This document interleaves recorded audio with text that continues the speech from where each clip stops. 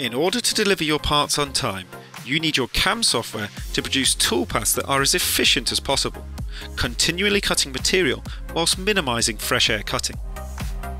Autodesk FeatureCAM uses calculated representations of the stock material left after previous machining operations. These are known as stock models and can be referenced in subsequent operations, resulting in extremely efficient toolpaths.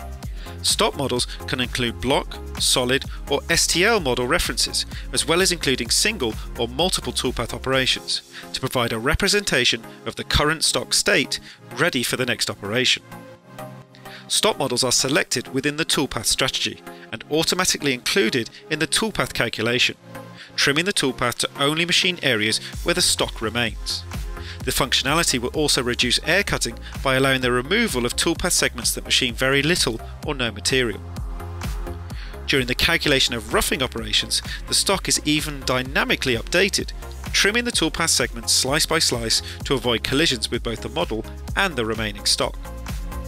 Stock models can be used in combination with other boundary definitions, further controlling the regions to be machined. Stock models can also be used to control where the tool enters the material by reducing excessive tool engagement and limiting the maximum depth of cut into unmachined stock. By controlling the tool engagement in this way, tool wear is reduced and surface finish is improved to produce high quality parts efficiently.